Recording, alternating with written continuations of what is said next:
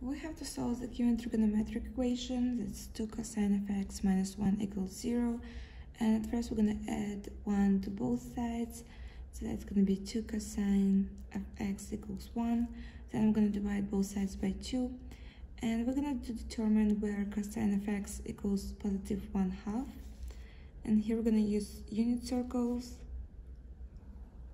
So there is angle pi over 3. And that angle hits unit circle at 1/2 comma square root of 3 over 2. So x coordinate, cosine represents x coordinate. So our first solution is going to be x equals pi over 3. And there is going to be another solution down here in the fourth quadrant because the x coordinate would be positive.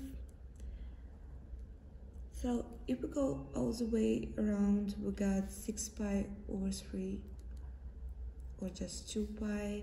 And if we backtrack pi over 3 here, we get our angle, which is going to be 5 pi over 3. So that's our second solution, and that's going to be our answers.